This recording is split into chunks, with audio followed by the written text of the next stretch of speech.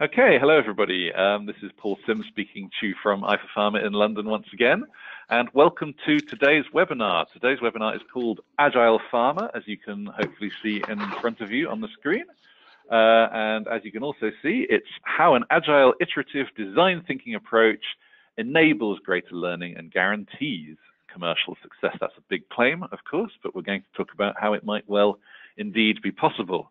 So a quick word about why we've done this webinar. Well, I suppose there's a strong motivation. Obviously, agile is not a new topic in pharma even, and it's something that we hear about a lot. But commercial pharma has been a place of somewhat incremental and steady improvement over the last few years, and that's been absolutely necessary and absolutely correct, given that we have to take a safety-first conservative approach. But certainly, as we move towards designing things which are more complete solutions beyond just medicine, as we design for value rather than just designing for the next sort of transaction or the next sale, we definitely feel that some of this agility and this agile approach is necessary, particularly given the uncertainty that some of these new projects are actually facing in terms of the marketplace. So we're looking for a brand new mindset. We're looking for a process that reduces years and months to days and weeks. And obviously it requires using digital in a way that quickly yields results. So a combination of mindset and digital. So we're going to, see what that takes, see what it takes to bring that new mentality into the workplace, and how some of these digital processes can indeed accelerate innovation and create the learning organizations that we would like to create. And there are, of course, some people joining me.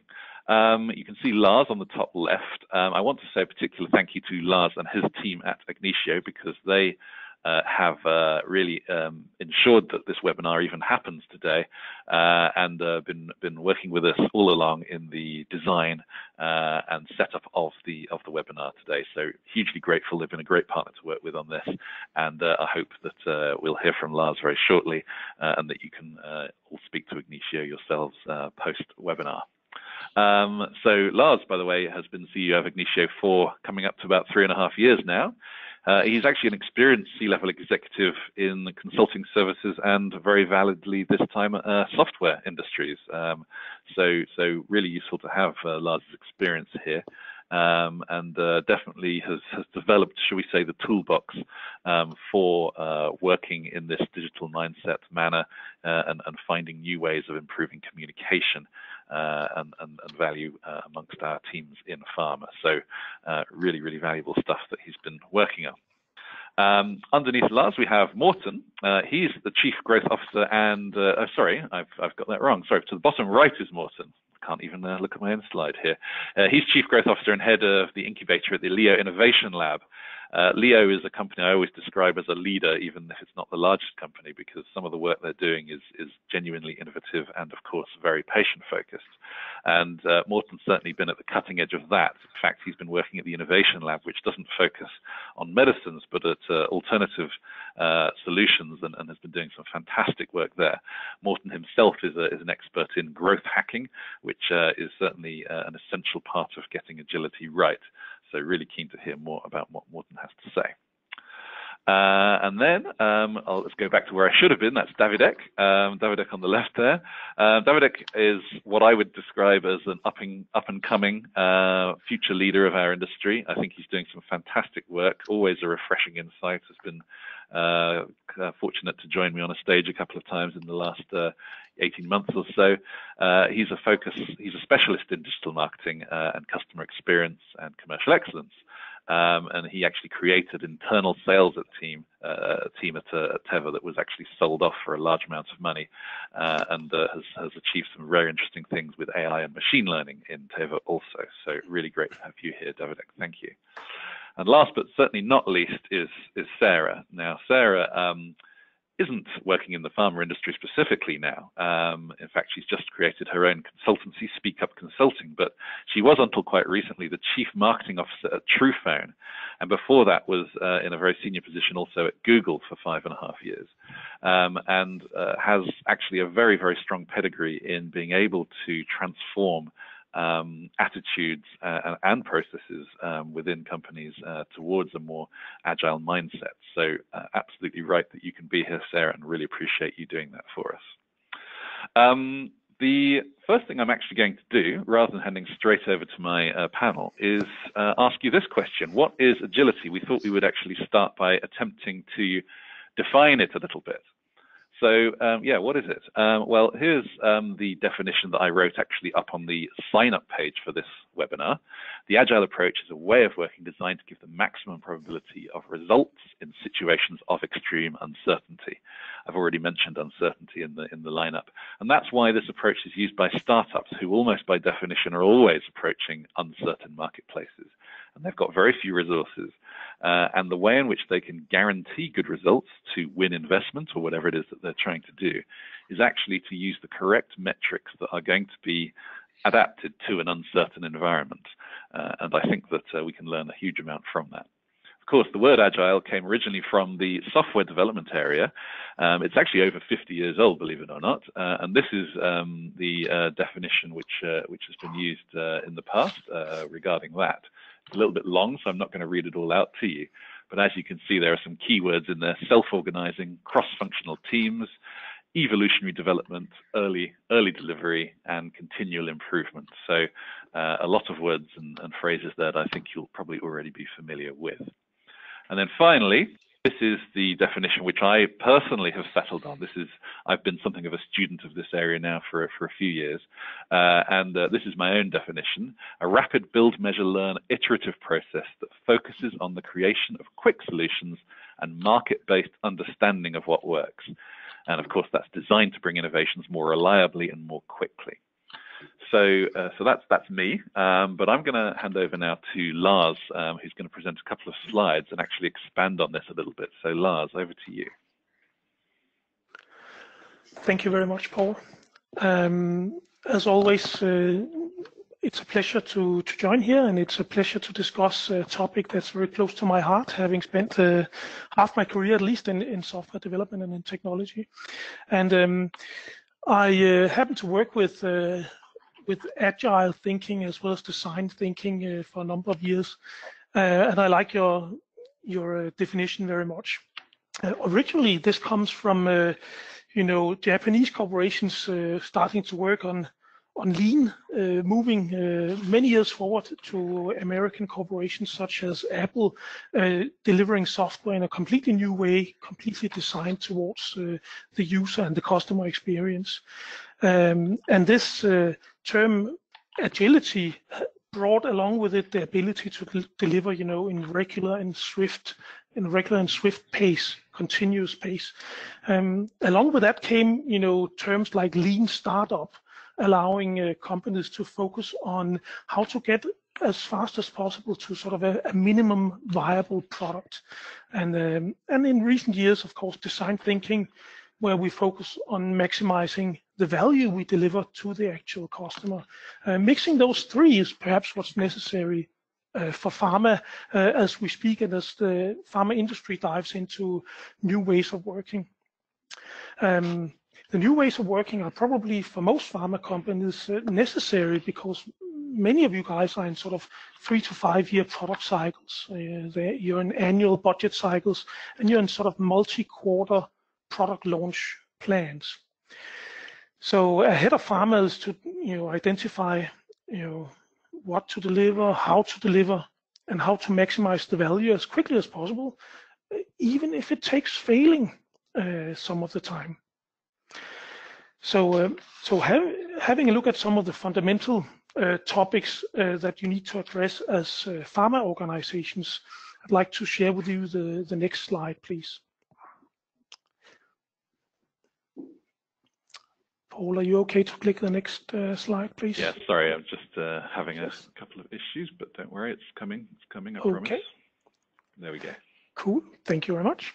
Cheers. So I have the great fortune to speak to a lot of pharma executives, and most of them will describe their change efforts as described in that triangle there, starting from the bottom, moving upwards.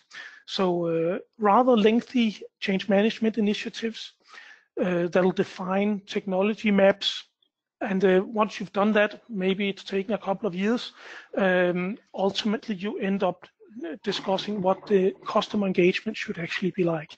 And in several organizations, I can see this being sort of a 3 to 5 year process as well.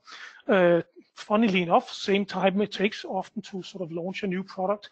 And in many cases, unfortunately, the engagements never actually come through in terms of better engagements. So if we click on the slide build up here for a moment. Thank you. Another way of looking at your change efforts could be to start with the customer engagement and look at how to customize them to the actual needs of the end customer, of the patient, the consumer. And then defining on the basis of that, what could the enabling technology be? You know, how to make that as simple as possible, basically, to deliver it as quickly as possible.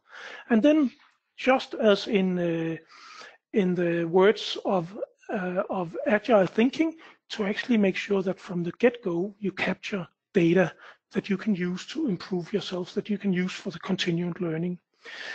Sort of the outside-in survival trick that I'd like to be the advocate for in life science companies, because if these initiatives were all to be driven, you know, in a corporate traditional way, we'll end up speaking again in a year or two on the exact same topic. So I'd recommend, of course, this outside-in approach. So if we look at what we might get out of it from a commercial point of view on the next slide, well, then we'd want to apply agile thinking to our commercial activities.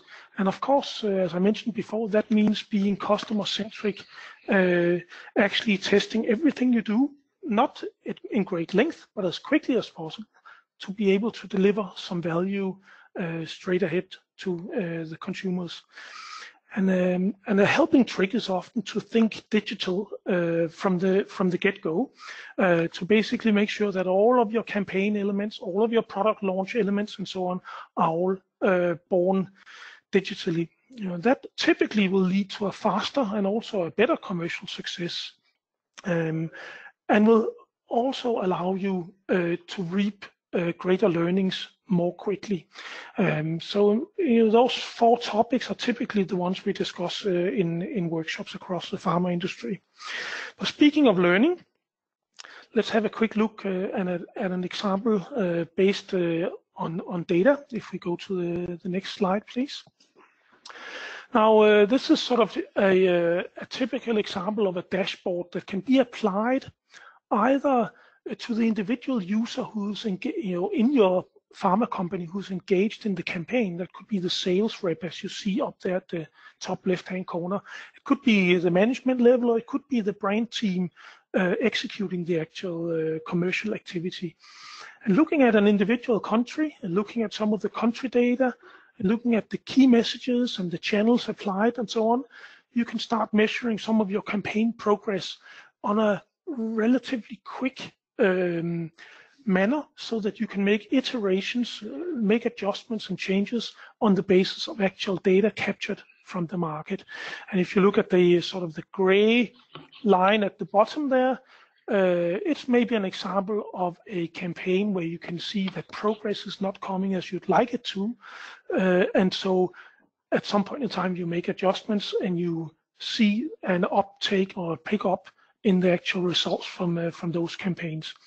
So this is sort of an example of leading indicators that you want to look at in terms of estimating whether your engagement with customers and whether your efforts to make those engagements as good as possible, if they are actually successful. And it's only once you marry those leading indicators of your efforts with the lagging indicators of your revenue, sometimes weeks or months later, sometimes it's difficult to marry the two, but it's only then that you find out whether your efforts have actually been successful. And then, so I'd always recommend that the focus on any change project, if it is to be an agile happening, that it's based on leading indicators of your actual efforts, and that takes it being as digital as possible and thought agile from the start. So with that, I'd like to hand back to Paul and of course, indeed, our great panel of today. Thank you so much. Thank you so much, Lars. That's really interesting and always good to see an example. In fact, I like these examples so much that I think at this stage we should ask our panel to also add whether or not they've got any examples or ideas that can work. So, who would like to go first? I know that Morten, you've got an idea or two, perhaps even from outside the industry, that you might be able to share. Yeah, I mean, in the digital space, which is a very comfortable space to work in because it's very quickly to change your product offering.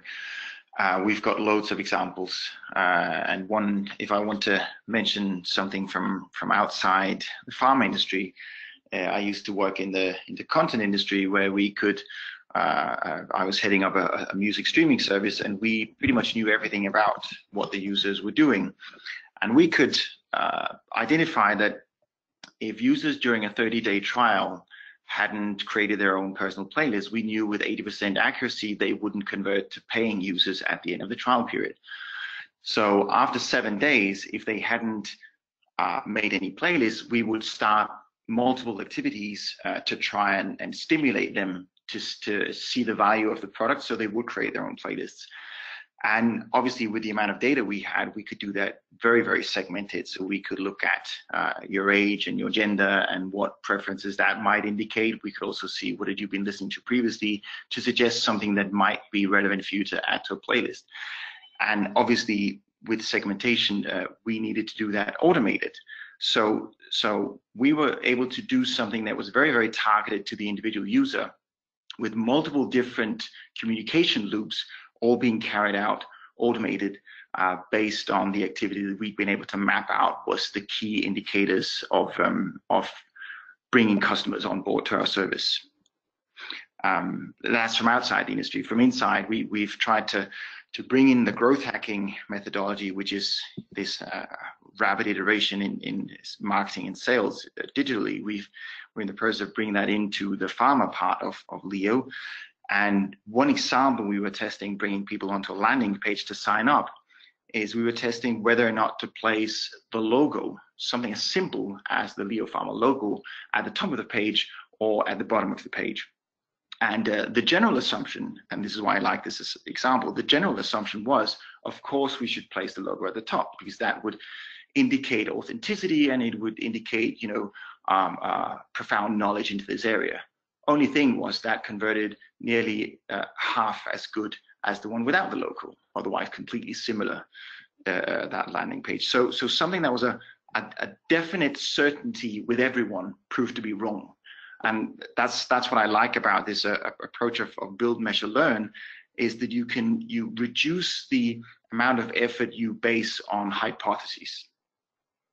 Those would be my initial examples. Yep.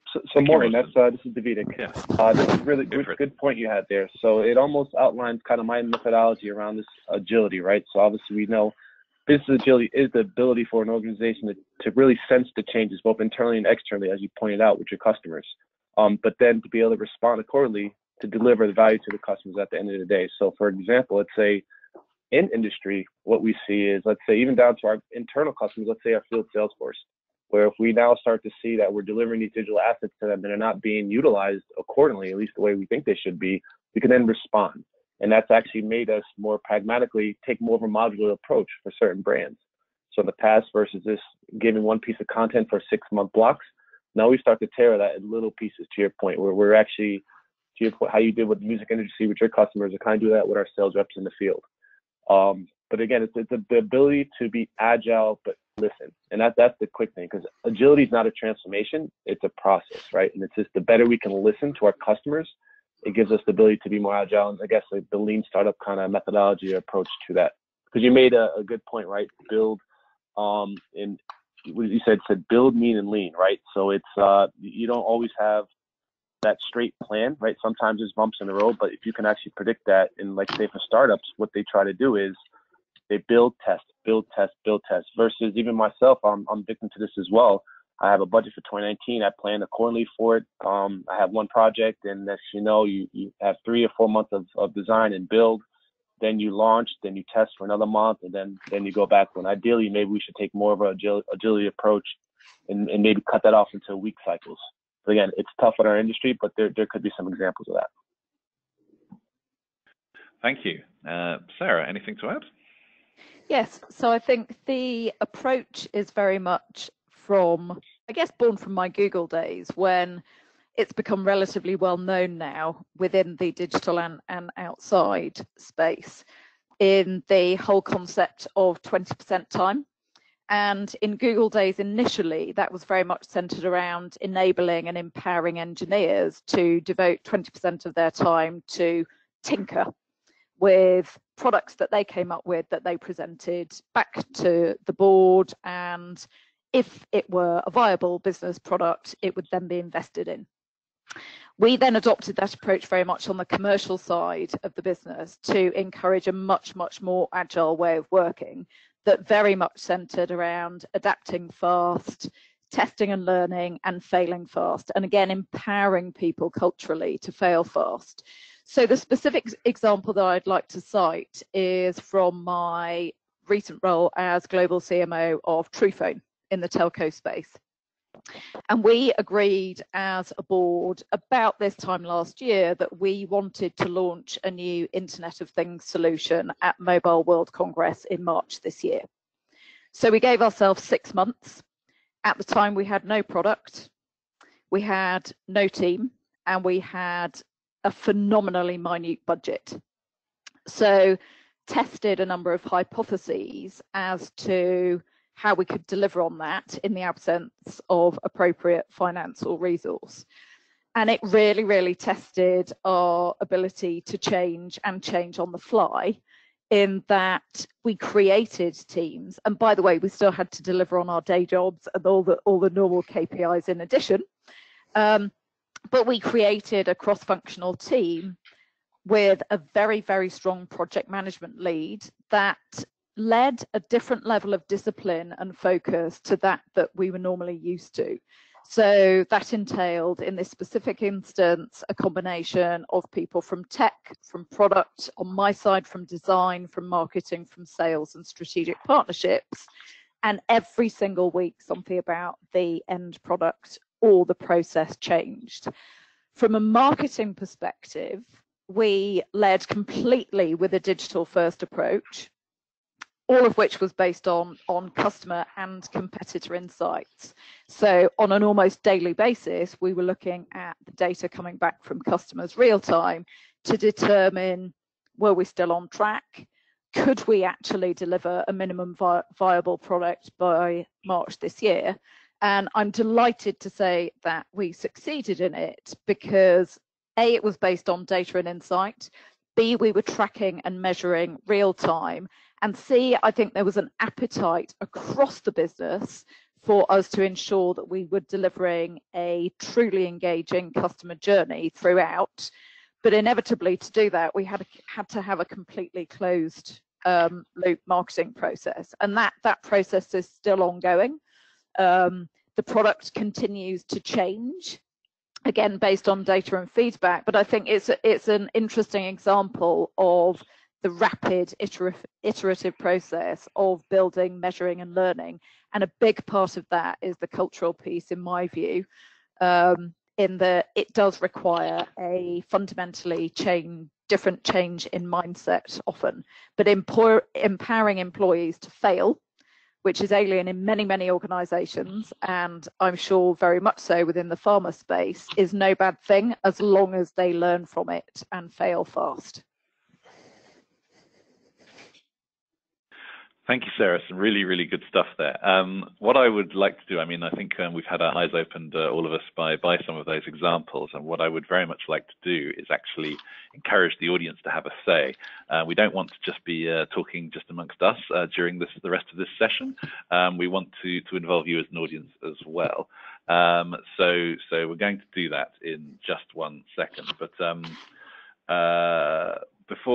the first thing I'm actually going to do is to show you these slides, because we actually asked you a few questions on the way into this webinar, believe it or not. So here's what you actually said already. Where in your company do you see the most potential for fast-paced change and agility, and there's a clear feeling that marketing is, and we obviously did send this webinar to a very general audience as well. So marketing is clearly the opportunity zone for us. So that's something that we all saw. And then secondly, sorry, just having some trouble changing slides here. There we go. So this next question, obviously, has your company delivered customer felt improvements during using digital technology in the past 3 months? So the no's numbered just over 200, and the yeses both up a little bit higher than that. So obviously more than twice as much as the no's. So, you know, we obviously are doing some of the right things. But I'd like to, I mean, before I move on, I mean, Lars, do you want to have any comments on this? As obviously you were co-designing this webinar with me. Any comments on these graphs? Mm-hmm. Yeah, I'm both surprised and also encouraged by the data. In the pie chart you showed previously, you could say that potentially marketing is always going to be at the forefront of your commercial activities, of your market-facing activities. So it's natural. It's also great to see, though, that marketing are the part of the organizations being the ones who are delivering it in a most sort of fast-paced nature. So I think that's it's encouraging to see. If we look at the bar chart on the next slide there, I'm really positively surprised by the fact that that not only are almost 300 respondents saying yes, you know, in the last 3 months, which is in pharma terms often a rather short time period, we have delivered customer felt improvements using digital technologies.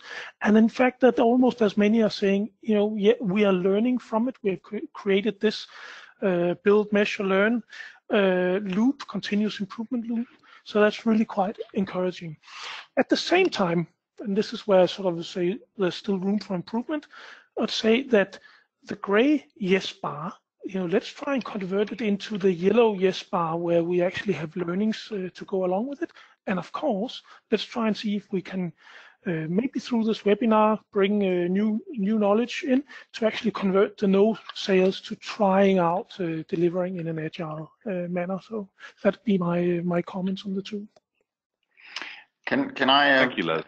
Add a comment? Yeah, go for it. Go on. So I think I'm also positively surprised by the number of participants saying they have actually done customer felt improvements. I think what's important, though, back to the topic of agility, is how quickly can you do it, and how quickly can you adapt to the changes or the insights that you get. If you can only have one iteration a year, then you will be saying, yes, we did something customer felt, but it's going to be very slow for you to evolve. So the shorter you can have the iteration loop, the faster you can evolve, and the less you base your activities on hypothesis. So it's great to see that a great number of people are seeing that they actually do something more outside in. But to the point of agility, the pace and frequency is very, very important as well. Yep. And this is David as well. Just to add that. Yep, just to add that as well. One thing I do see here, I'm curious if we can dig a little deeper into this, is are a lot of these potentially pilots, right? Because obviously when it comes to agility, you kind of want to stay away from the pilot approach, because even in my company, I kind of take that approach where it's I don't like pilots. It's either we change or we don't. And back to Suzanne's point as well, it's right. It's kind of, you want people prefer to try and fail than to really never try at all, right? So it's I'm curious if this just activity for activity's sake, or is it truly making an impact on the customer? And that's one thing I noticed specifically in this vertical, is we do a lot of great activities, specifically in digital, but it's very fragmented. And again, it doesn't overarchingly align to that overall strategy and that journey where we're trying to head to. That at the end will bring that better patient experience. So I'm curious if there's any way we can tell a little more about the breakdown of that. On a slightly related note, I'd also like to comment on the previous slide. So firstly, as a seasoned marketer, I'm delighted to see the positive belief that marketing has the best potential to lead fast-paced change. I think there are a couple of caveats there. One is the degree to which that may be aspirational. And I think that's often because marketing is not necessarily consistently valued across all organizations. On the flip side, I think that we have a better ability than ever previously as marketers to lead fast-paced change, to drive a level of agility, because arguably we are the glue between arguably every other area of our business. And if we're not, we should be, because it's very much our roles to remain curious, to work with our product colleagues, inevitably with our field sales colleagues, and so the list goes on, from finance to compliance to procurement to legal, etc., etc. So I'm delighted on the one hand by a very positive belief. I wonder though the degree to which, as I say, it's aspirational versus actual. If it's actual, fantastic. Yeah, and Sarah, you're right there. Yeah, thank you, everybody. Sarah, you're right there. Oh, never mind. Sorry, Paul. Go on. No, just to call to Sarah's point, right? It's the fact that also I think what drives this pie as well as marketing pretty much owns the budget there as well. So they have, again, not only maybe the want, but also the leverage to do that change as well. Yeah. Okay, fantastic. So I said that I was leading on to making the session more interactive, and so many of the helpful comments you just made on these two graphs actually lead into some audience questions that I prepared. So I want to go to the first of those, if that's okay, and that's going to give us a lot more fuel for the rest of the conversation. So take a look at your screen right now. You'll see a question pop up on it. So what are the greatest barriers that you see towards a more agile and flexible style of campaign planning and execution? Is it the entrenched mindsets and culture, no sense of a burning platform, and we can just continue as we always have done? Is it because of compliance and regulatory and as I said at the beginning, the necessarily conservative approach that we've been taking? Is it because we have an obsession over short-term revenue goals, and the learning, which of course is the focus of many of the metrics in true agile or true lean startup development, is actually coming in second place? Some of you might remember an article I wrote about that not so long ago. Is it the lack of senior level buy-in and support? Your top teams don't necessarily understand or appreciate this. Or finally, it's a question of competencies. We simply don't have the skills. We don't have the actual on-the-hands tools to do it. So that differs obviously from the first question about mindset. So I can see that around about 40% of you have voted so far. I'm going to hold that open for 5 more seconds, and we'll hopefully get most of your results in. 5, 4, 3, 2, 1. Thank you very much, everybody. Let's have a look at those results. So, well, I think it's the compliance is quite squarely in the double barrels of our shotgun here, I'm afraid, with significant minorities on the short-term revenue and the lack of senior level buy-in, but otherwise it's a fifth to the others as well. So interesting results. Have we got any comment from the panel on these before I skip to the next question? Yeah, I can say that I'm not surprised. I think I can recognize this very much from the activities that we are doing. One example is when we design content to use in multi-channel marketing for the pharma part of the business. We very quickly encounter that approval process are very often one size fits all. So regardless of the type of content, they go through the same approval procedure. Again, coming back to the not being able to segment or have granularity to look at relevance or to look at different segments, and that slows down the iteration process because that approval process is unnecessarily long. It also has in it, I think, the fear of failure. You could say this is the conservative approach and not the mindset and culture, but I think they are linked because of how the regulatory departments are incentivized. So I can definitely recognize that as one major hurdle to being agile, is to have approval processes that are more pragmatic and shorter in time. Can I just say before the other panelists, thank you for that, by the way, Morten, but can I just say the questions box on the right-hand side of your screen, everybody, hopefully you can even see it. A few people have been asking questions, which I'm going to come to very shortly, but do please make sure that you throw in your personal and specific questions for our panel. It's the only way to make sure that we cover exactly what you're looking for. So do please use that questions box and throw it in. So any other comments from the panel on these questions before I move on these results, should I say? Silence. Okay. Well, clearly Morten said it all. Yeah. Well, no, I think so. I'll add to my own comment then.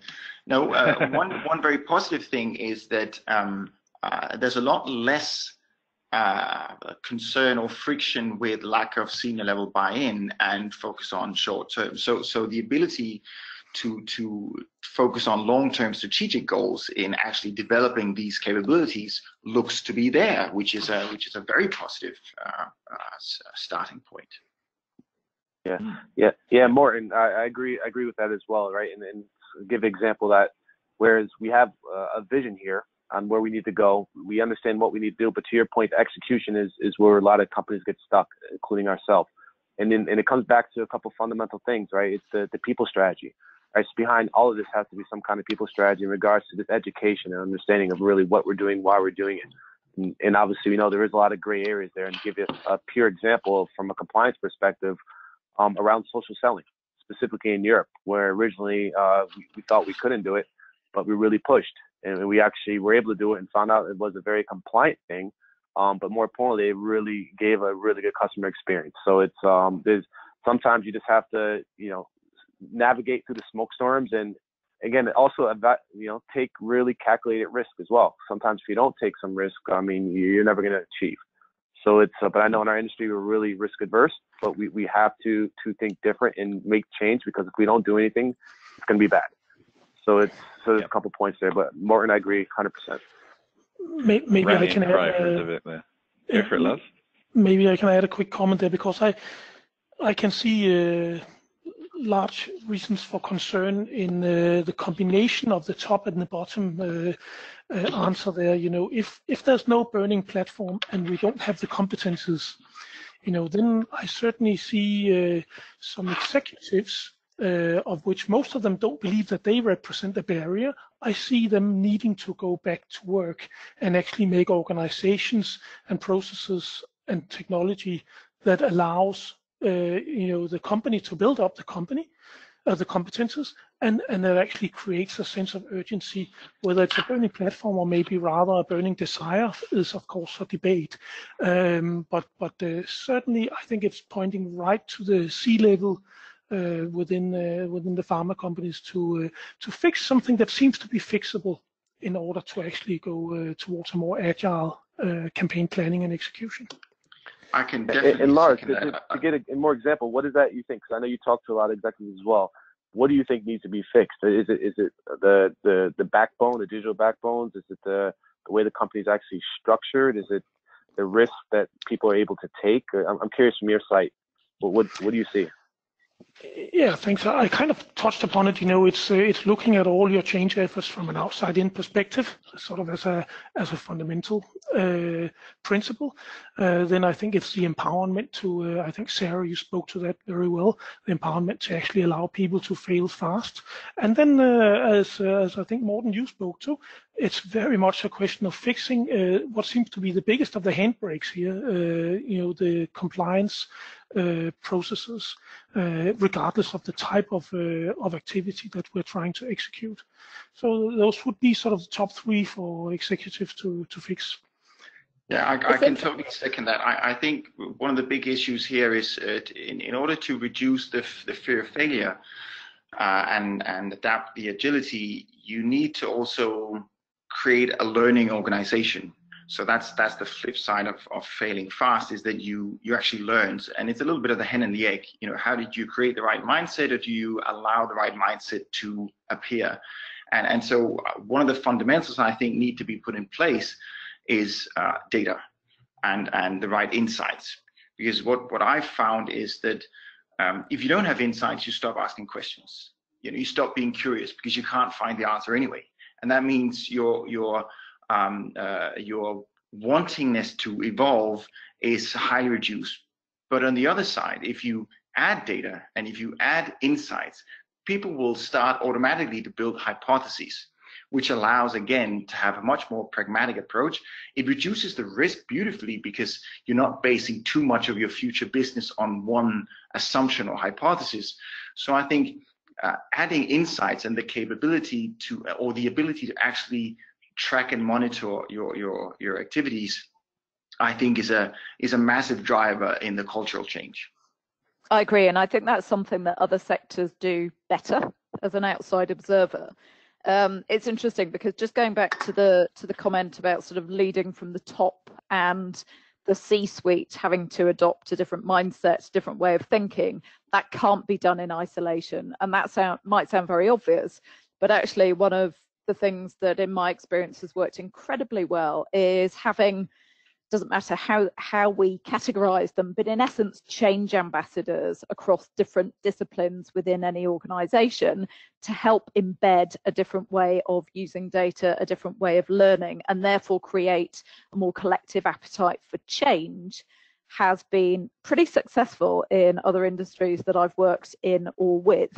My other observation would be that at the moment, the pharma sector is all man eat man, dog eat dog. We can think of umpteen other analogies, i.e. everybody is fighting for market share, everybody is fighting for appropriate levels of profitability. What I'm seeing in other sectors is a much, much better level of collaboration across the sector between often competing organizations. And I wonder whether there is an opportunity to adopt a more collaborative approach within the pharma space, or whether that's a naive aspiration from a non-pharma expert. So the whole concept that we're seeing more of now is the idea of collaborative advantage rather than what we've traditionally viewed to be competitive advantage within business. Okay. Really good points there. I'm going to ask the audience another question, if that's okay. I want to get through a couple more of these before we finish. We've actually only got 15 minutes left. Time flies. So have a look at your screen now.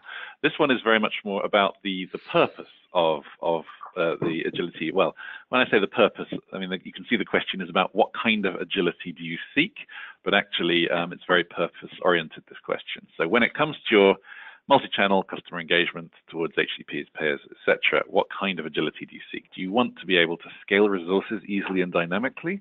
Do you want to quickly test the many hypotheses and get quick results? Do you want to be able to say yes to more campaign possibilities, more ideas, more possibilities? Or do you want to be a true learning organization, as Morten was just pointing out? Finally, I'll give you an option if you don't feel like you know yet, not sure yet, still familiarizing myself. So let's hold that open for another few seconds. I can see, again, we've got 40% of people voted so far. Let's have a look at what everyone thinks in 3, 2, 1. And thank you so much, everybody. Let's have a look at those results. Okay. It's relatively even, with the exception of the want to say yes to more campaign possibilities, but reasonably good showing on all of the other results. Obviously tied there in with a third for the testing hypotheses and becoming a true learning organization. I have to say that fourth one is very endearing to my heart, as I believe that's been something that's really held a lot of our companies back, is been the focus on profits rather than on the metrics that demonstrate customer conversion and actual learning as to what creates that conversion in behavior for a customer. So I'm really pleased to see that. So panel, any thoughts based on this results? Well, from my side, I'd love to combine two of the answers again, looking at the one you just pointed out, Paul, wanting to be a true learning organization. It sits so beautifully with the second answer there, wanting to quickly test many hypotheses. It's exactly what you need to do to become a true learning organization. So I think, yeah, I'm with the audience for sure here on what's the important topics when it comes to. Yeah, there's definitely some overlap on these, isn't there? But yeah. Great. I totally agree with Lars. I also think that it's very interconnected, and I think it's, again, super promising, because there's a lot of willingness to move. I mean, obviously, most people signing into this webinar would be curious to move forward, but so I think there's a lot of grounds again for the top management to make this actually happen. I can't help thinking about the how to set up the right ability to actually make to become a more learning organization and to actually get results and test your hypotheses. One example that comes to mind is and some people don't necessarily even count this as multi-channel, but all the conference marketing efforts being carried out in pharma. Massive amounts of marketing budget, not just out of pocket, but also all the people attending and traveling budgets and whatnot. And I think the reason why some people don't count it as multi-channel is because it's very difficult to track and measure the impact that cost has. And traditionally, that's been a complete black box. So a lot of the decision making I've encountered in pharma is, so why are you doing it? Well, we always do, right? And that's not learning.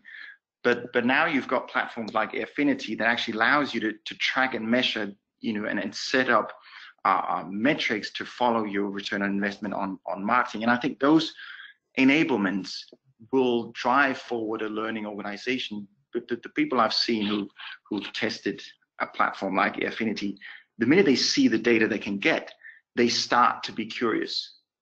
And then that will drive forward the testing of hypotheses and the learning organization. So I think it's a lot about creating the right environment and capabilities for the top management. I mean, for the top management to create that for the organization. Okay, well, that's good. Right, I'm going to keep the pace going, if that's all right with everybody, and move on to another question. I think the reason I'm just cycling through these so quickly is because we've actually talked about all of these things in the conversation already, and I just want to see what the audience's opinions actually are. So let's have a look at our screens yet again. In any given campaign, currently, how many iterations do you typically see in a year in order to adjust to customer responses, customer feedback, etc.? So Morten was talking earlier about this sort of velocity of campaign as being a key thing. So let's see what the actual reality looks like. We did actually ask a similar question in a previous webinar as well, so I'm looking forward to seeing whether this concurs with that. So you can see the options there very simply: at least 12 once per month or greater, so that would be probably a true agile organization. 6 to 12, 2 to 6, just once. There are no iterations once a campaign is initiated, or certainly no major iterations. Or finally, impossible to say. Perhaps it varies so much within your organization, it's impossible to say. Okay, I'll hold that open for another 3 seconds. 3, 2, 1. Thank you very much to everybody for voting. Let's have a look. Okay, so it's a bit of a normal distribution, isn't it? There's certainly not very many of us that are truly agile at the top of the scale, and there's certainly a 10 towards the bottom here, an unfortunate quarter of you saying that once the campaigns are launched, no matter what they are, they stay that way, and there aren't those iterations. So that's a little bit more of a disappointing answer, I feel, than the previous ones, wouldn't you say, panel? I think it's very funny to see this in connection to the one about, have you done something that's based on your customer? Yeah. Because it kind of says how much are you capable of evolving, and if iterations take that long, from 2 to 12 months basically, then it's very difficult. There will be a tendency to you to really make a one-size-fits-all and squeeze all your communication, all the sentences you believe have potential into the same material, because you never know which one is the perfect one, and you're afraid that you're going to miss out on the one that was actually brilliant. So everything is going to be very one-size-fits-all, with the consequence that it is very likely very irrelevant. And it means that it's also very difficult for you to predict what part of your communication is worthless and what part of your communication is priceless. So that is definitely a problem. I just like to, as perspective, when we do our campaigns for the purely digital products, we will very often have upwards of 50 iterations a week. And what we do now with Leo in adapting this growth hacking methodology, we have between 40 and 60 iterations a month. So that's a quite a bit more rapid in terms of setting a high bar for us there. Setting us a high bar there, Morten. but the learnings are great, and again, you are reducing the risk by not basing too much on hypotheses. It's only a small step forward every time. Okay. I agree. I think I'm certainly a big fan of the approach that Morten has outlined, in that it inevitably enables validation that the campaign is the right one and that the marketing and Marcom's decisions made are correct.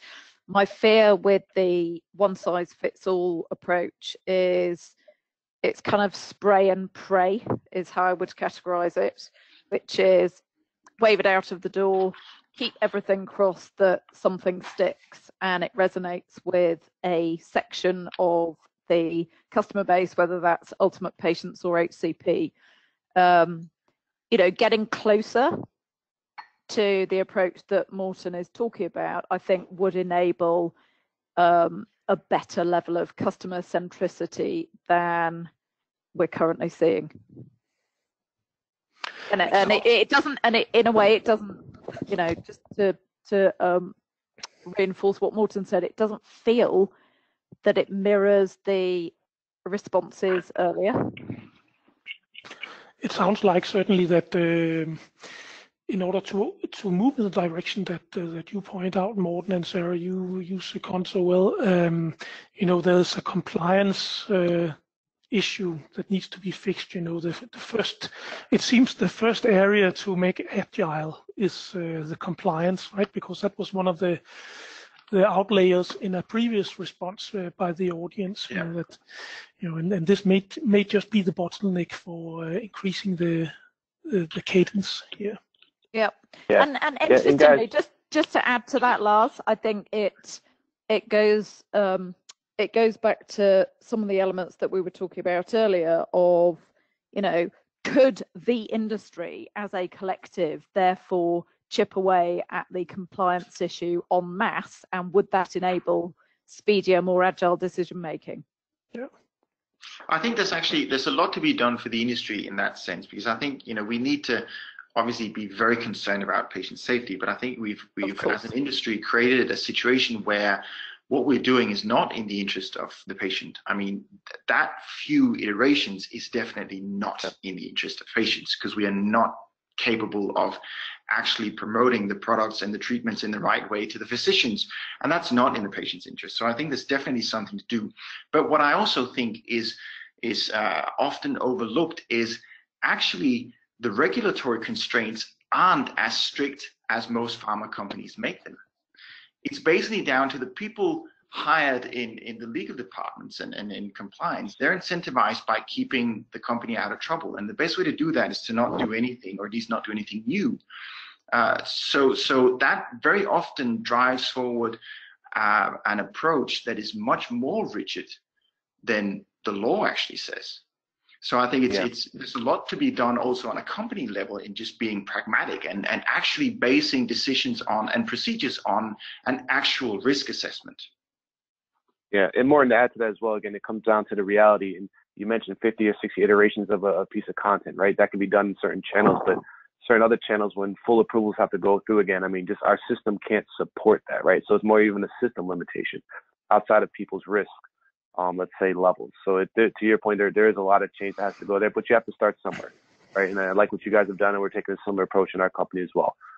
But we have to start somewhere, but it comes down to really the systems, the structures that support that, and then also obviously the level of risk that we're willing to take. Okay, guys, we're running out of time, and I really want to just bring a few audience questions in before we go. I'll just read out a few of these, and feel free to take whichever one resonates with you. So, how can Agile be realized with regulatory departments lacking any digital mindset? Obviously, we're talking about this now. There's surely a reason why the innovation lab sits outside of Leo and not within the usual structure. So, speaking to what you just said, Morten, how can we actually create some change there? How can we be more end user focused as an organization in markets where the local legal constraints are actually limiting the access to end users as well? So there's a double-edged sword there with that one. There's quite a lot of questions here. Which one shall I choose? Lots of stuff about compliance. Wow. If you would have to choose one key, practical, easy to be implemented message regarding being more agile, what would that be? So someone asking you to select there. How can we communicate agility of value inside the organization when the decision makers are naturally conservative and procedural? Do you ever find yourself holding back when dealing with agility? So there's a few audience questions for you. Does anyone want to take any of them? I'd like to offer an answer to a couple of them addressing the compliance issues. And I think one approach is to not handle branded and unbranded content in the same way. Now, obviously, the risk in that communication is different. And if you look at an acquisition funnel at the beginning of the funnel, you've got higher volume and more traffic, and that's where you need more agility to experiment. Less so at the end of the funnel. And that could typically be where you'd use the unbranded content, which actually does not have nearly as many restrictions as the branded content. So just that very pragmatic approach actually offers a lot of flexibility, and then try to go for an approval of concepts. So you've got multiple images to choose from, multiple pieces of copy to choose from, and so on and so forth. So you give yourself a framework in which you can iterate more freely.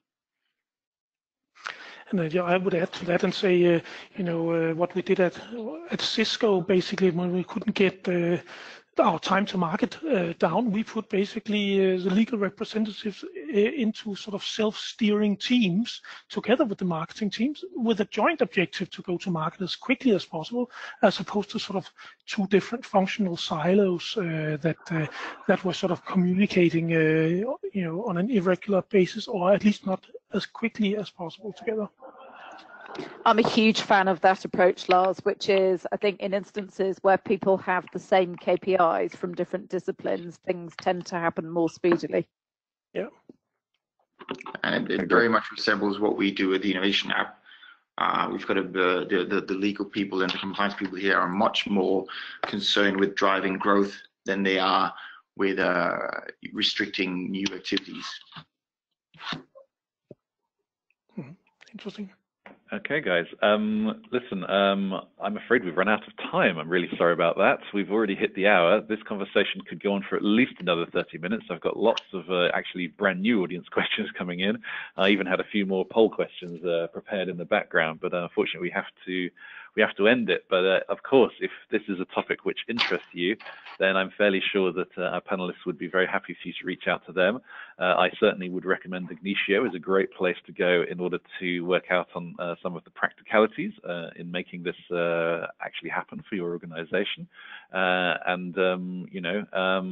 want to say a huge thank you to our panel for actually sharing so many of their insights and giving us their energy today. Really appreciate it. Of course, if you want more of this, then you can do so. We've got a couple of events. You've probably heard of them. Barcelona and Philadelphia, both coming up very soon. Both of them have incentives on at the moment for early registration. So make sure that you do indeed take a look at the websites and find out a little more about those. I'm trusting that many of the people on today's panel will also be there at those two events.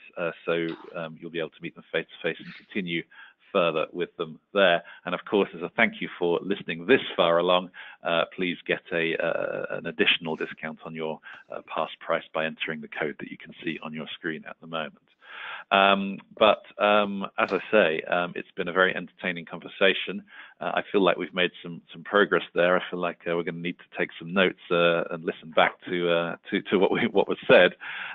There is a recording of today's session available, and we're going to share that with anybody who was registered for the conference, whether they made it live or not. So you'll be able to listen again and share with your teams back at home. Would really appreciate if you have any feedback yourselves, since that is somewhat the theme today.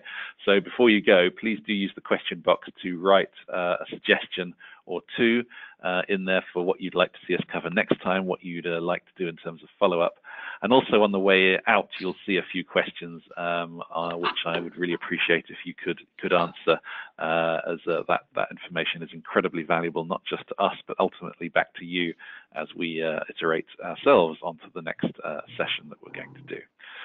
Once again, massive thanks to Ignicio and to Lars's team for helping us create today's session and for actually instigating this topic.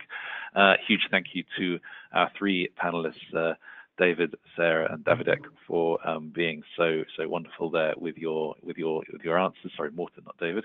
Not sure what I'm doing there, but really appreciate your insights today, and wish everybody a fantastic rest of your day. Thanks so much, everyone, and see you again soon.